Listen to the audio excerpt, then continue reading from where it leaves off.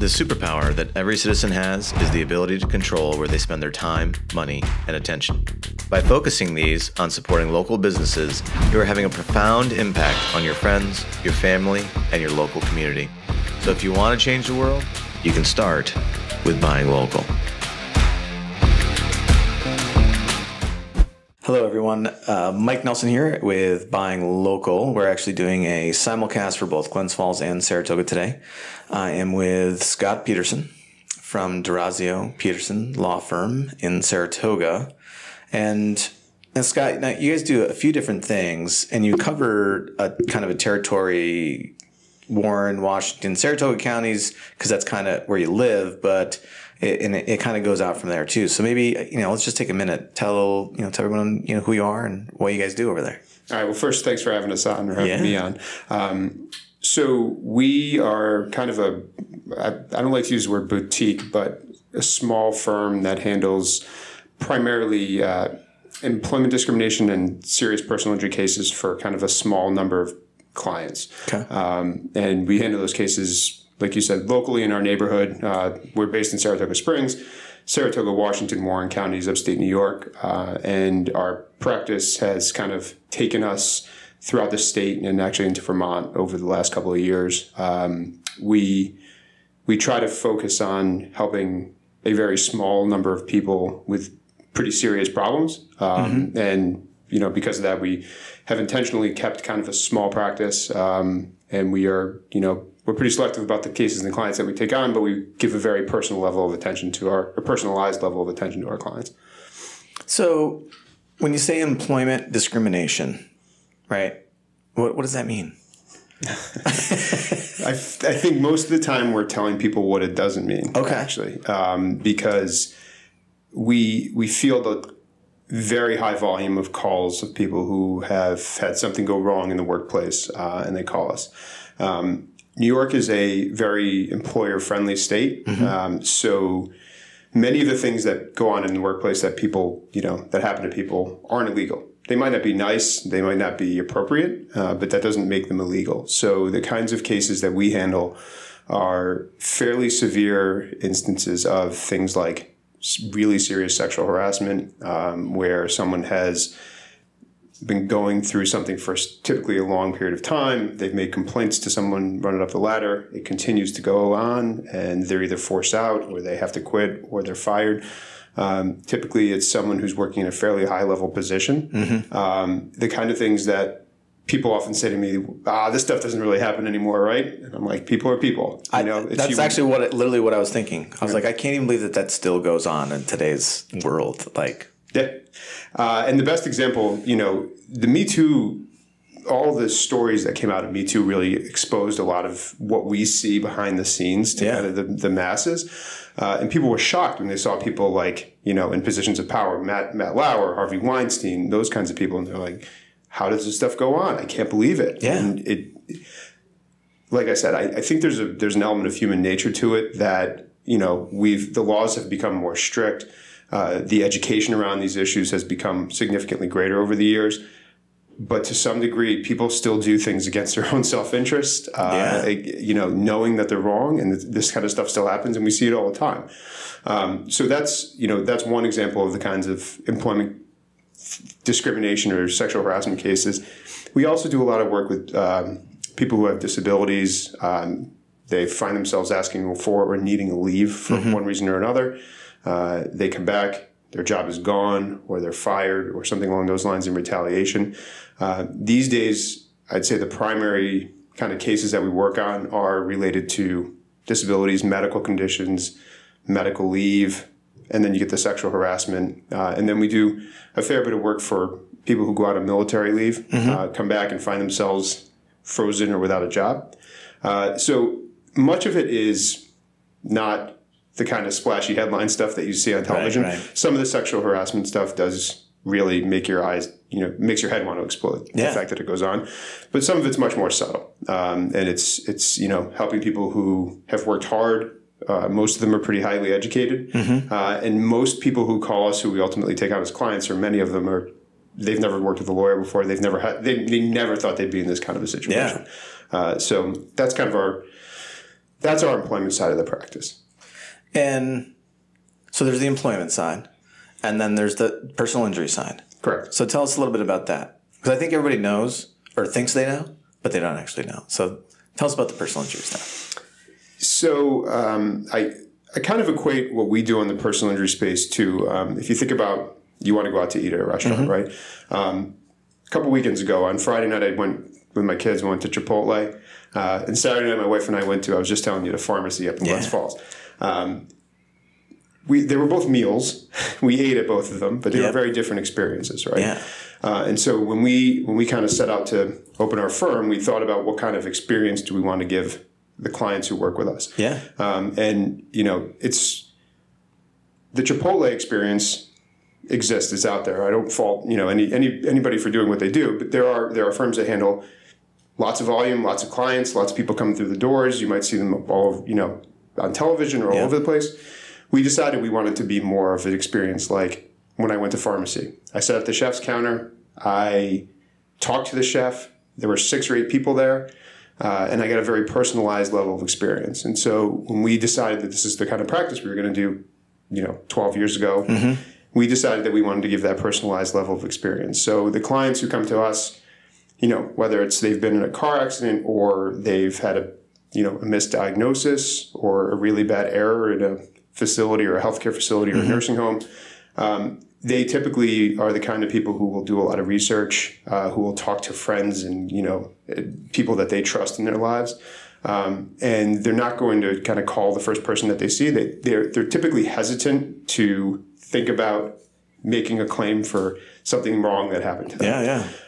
And so I kind of always explain people the process. Most people who get hurt, they may initially think about, is there anything I can do about it? Then they kind of work on their treatment, and then they think about, is this the kind of thing I want to do? Right. And so the conversations that we have often revolve around, well, there are many ways to approach something like this.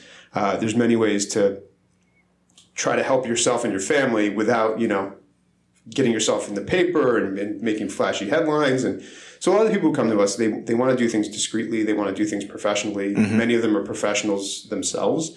And so they want that sort of highly personalized level of kind of care and attention. And so that's kind of what we give them.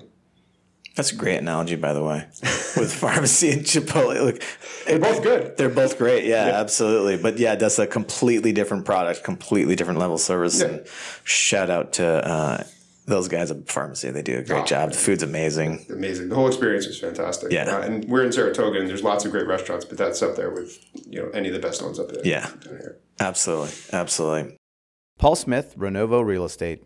With over 3 decades of experience in construction, Paul brings a unique perspective to the real estate industry. His construction background helps his clients throughout the buying and selling process.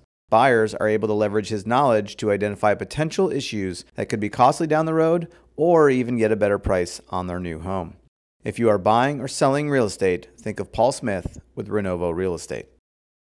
On the personal injury side, I mean, what I really hear you saying is that someone's gone, well, and really on both sides of your business, right? Someone's gone through something that potentially is horrific, right? Whether it's a sexual harassment, discriminatory thing at work, or if it's a slip and fall or some sort of accident or whatever it is.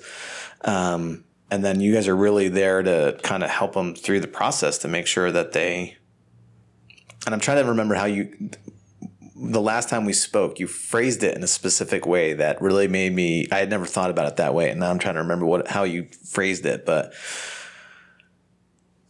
something along the lines of,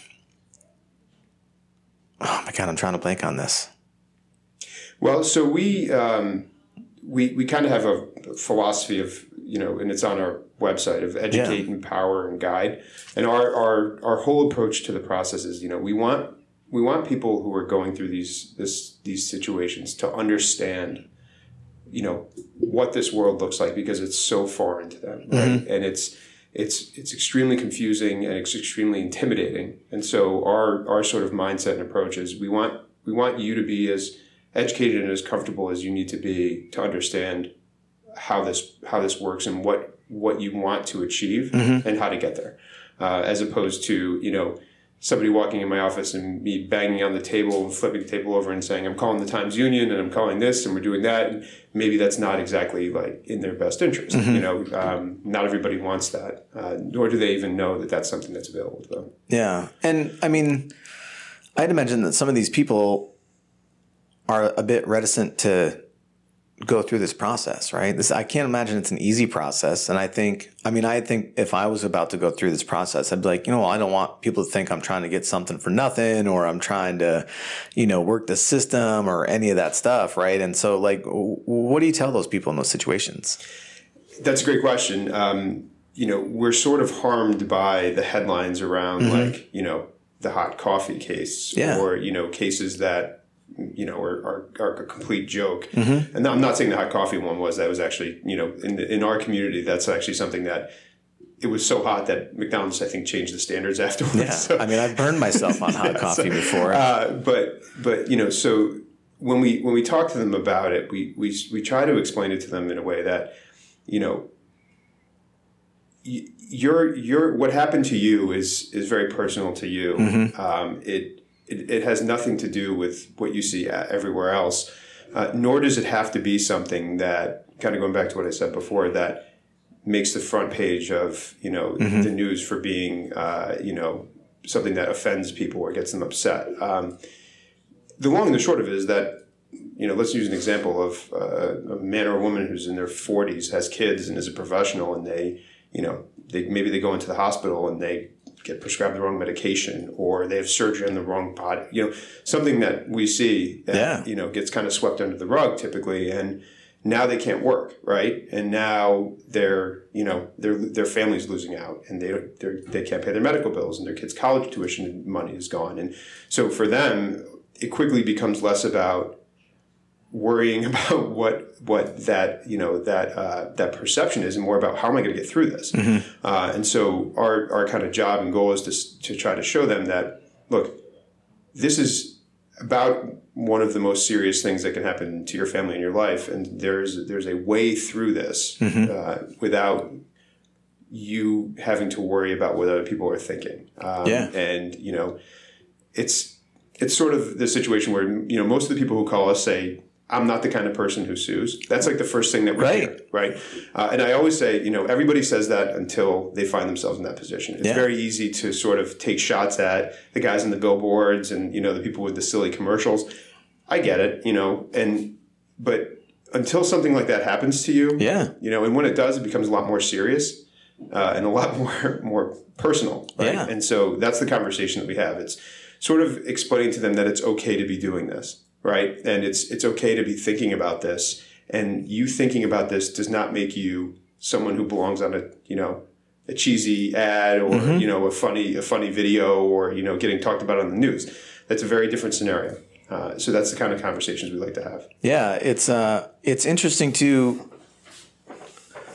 because in some situations where there is neglect, or I don't want to say malice, but there was something that happened because someone wasn't doing what they're, like I think of you operate on the wrong body part or whatever, so there's obviously a problem there. And that person suing the organization that did that, they're potentially preventing that from ever happening again. And I don't think that's something, and I only think that way because of one of our previous conversations. I wouldn't have thought that way. Otherwise I'd be in the mode of, we live in such a litigious society, and, everybody wants to sue for everything. And a lot of lawsuits are, in my humble opinion, and I'm not a lawyer, a lot of them are just silly, and a lot of things that are going on and legally are silly. And it's like, I wouldn't want to be a part of that system. But at the same time, if something horrific like that happened and it had a huge negative impact on my life and my kid's life, and potentially could happen to other people unless I step forward, I definitely, it's, it needs to be done. Well, so I've sort of two responses to that. The first is that what the public doesn't necessarily see and know is that the standard is actually, it's fairly difficult to succeed in one of these lawsuits. Yeah. In particular involving the medical profession, but just in general, the standards are high. Judges dismiss cases all the time. And just because you read something in the headlines doesn't necessarily mean that it's accurate, right? So I'm always talking to on our podcast and our blogs and about what you see on television, what you see in the news is probably not accurate relative to what actually happened. So you might see, there was a $50 million jury verdict. What it doesn't tell you is, well, there's actually only, $1 million of insurance coverage, and that claim settled for $1 million, not 50, or it got reversed on appeal, or it got reduced. Like that stuff you don't see. So the first part of it is it's actually pretty difficult to succeed. And our standards are, pretty high when we select cases. We want to make sure that there was something really bad did happen. We could actually prove it.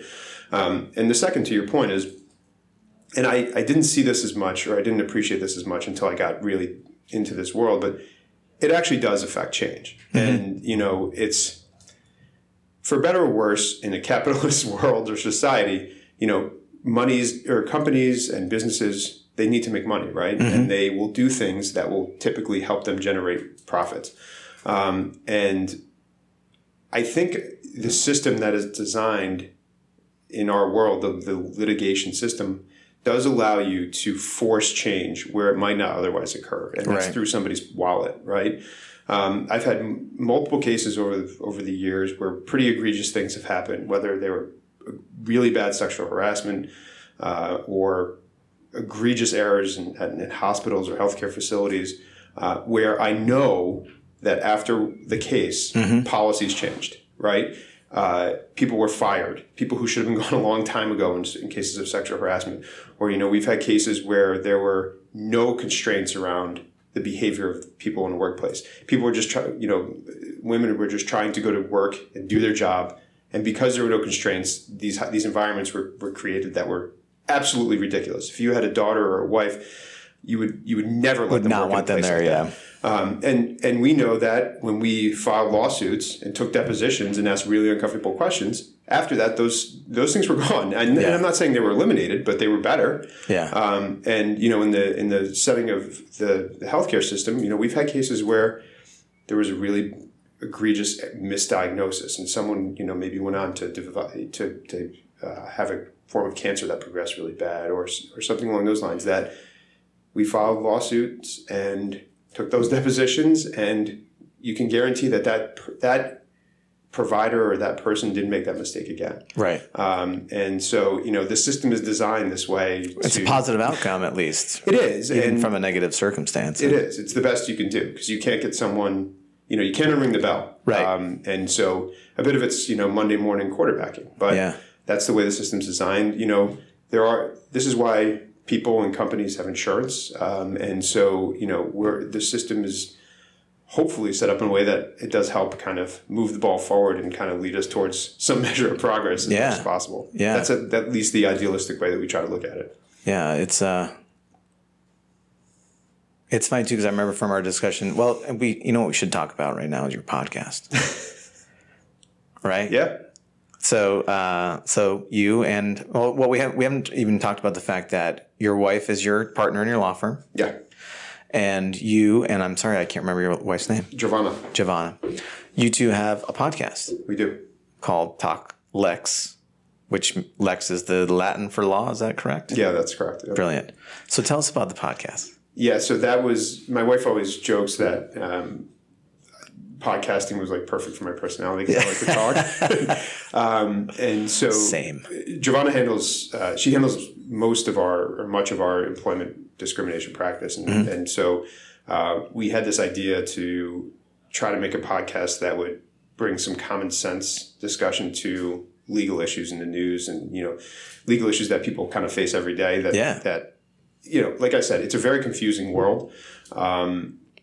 And if when you see how legislature works and how the government works, they're the ones writing the laws, so you kind of understand why much of this is confusing. Why is exactly. But also, the reporting on a lot of it is not always accurate, right? The stories you read, like I said, aren't always an accurate depiction of what's happening. And we thought maybe people would be interested in hearing about that and hearing, what actually is going on here. Yeah. And when you read this, what does that actually mean? And so we try to talk about kind of legal issues in the news, kind of break them down in a common sense way, and also bring on some guests in other areas of law. So we have had adoption attorneys and matrimonial attorneys and estate planning attorneys and people who can kind of break down for the average person what's this world actually look like? Right.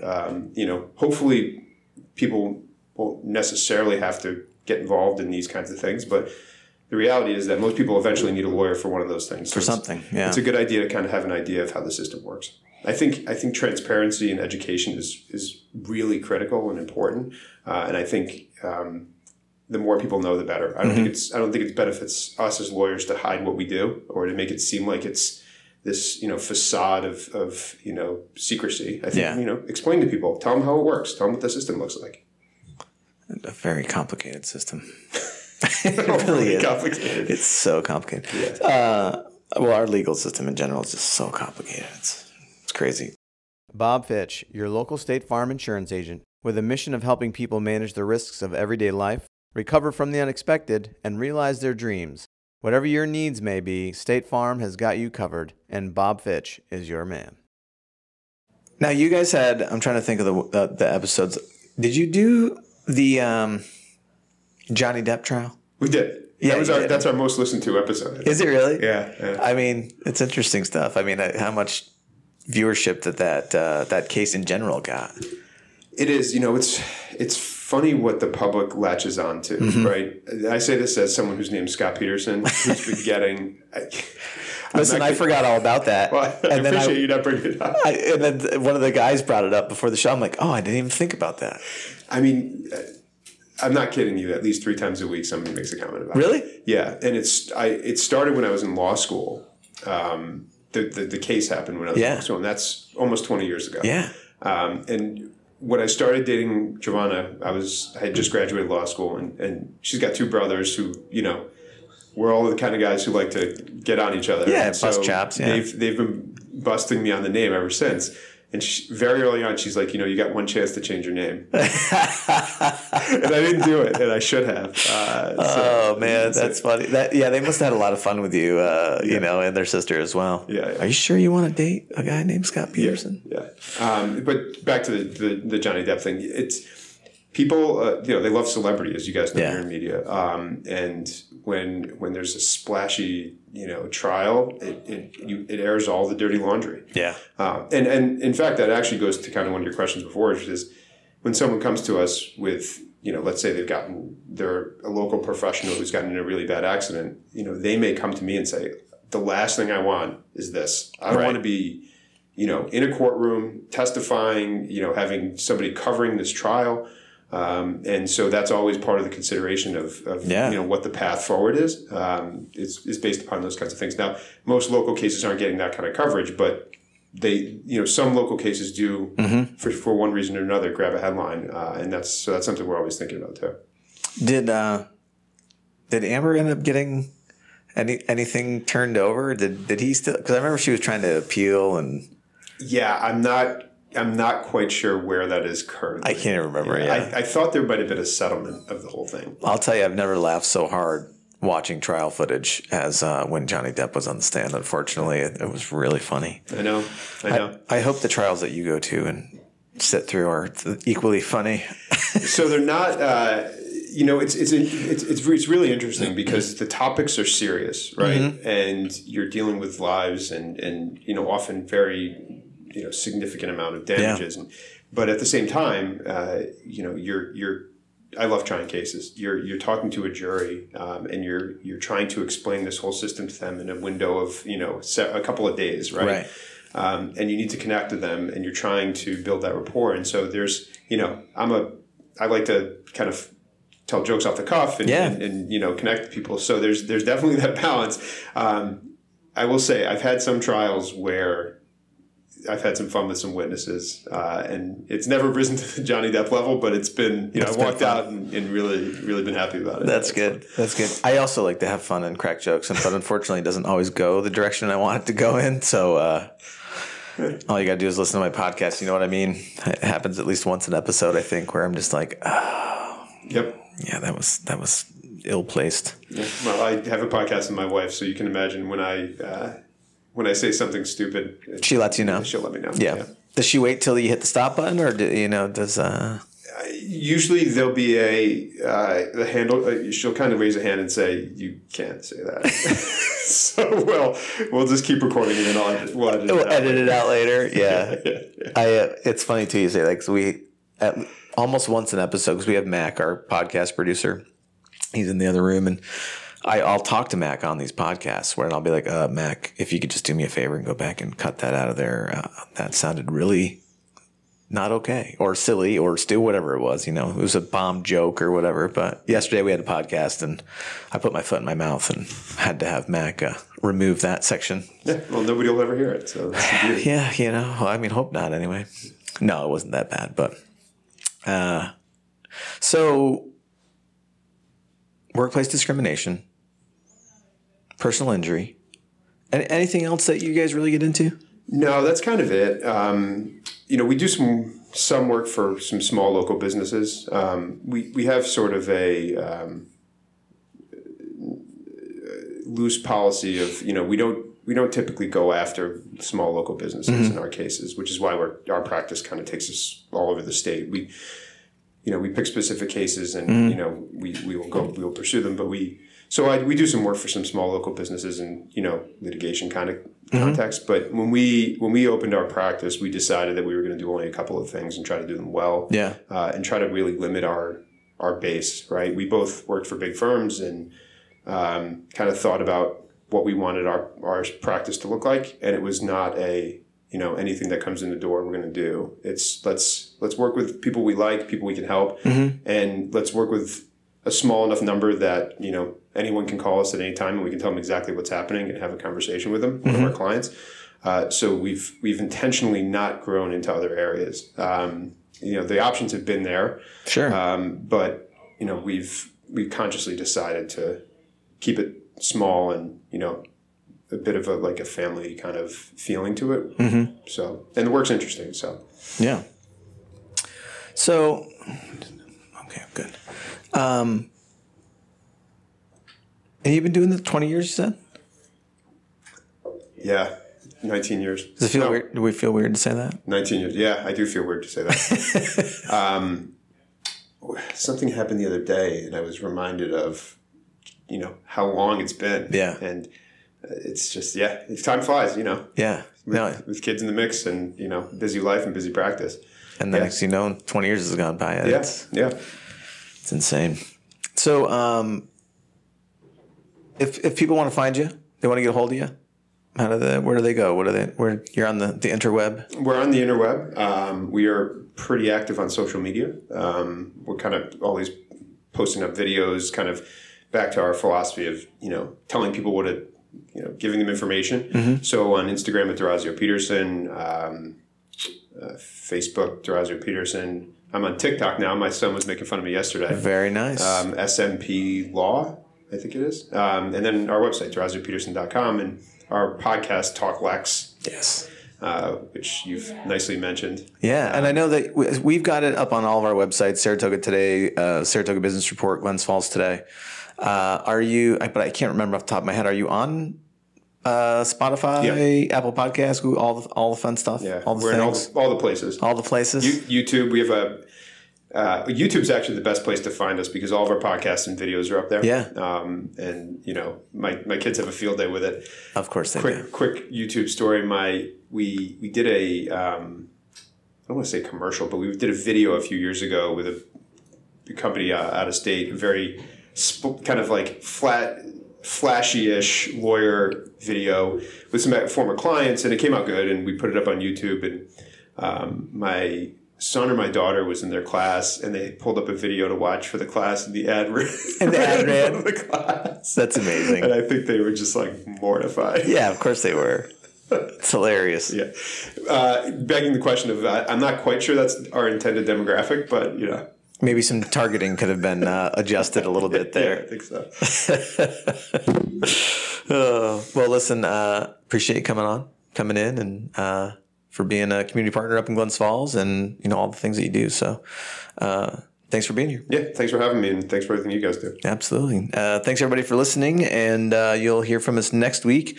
Don't forget, if you enjoyed the show, please send it to a friend, share it, social media, any of the places that you put your content. We would love it if you would share ours. So thanks, everybody, and until next time. The superpower that every citizen has is the ability to control where they spend their time, money, and attention. By focusing these on supporting local businesses, you are having a profound impact on your friends, your family, and your local community. So if you want to change the world, you can start with buying local.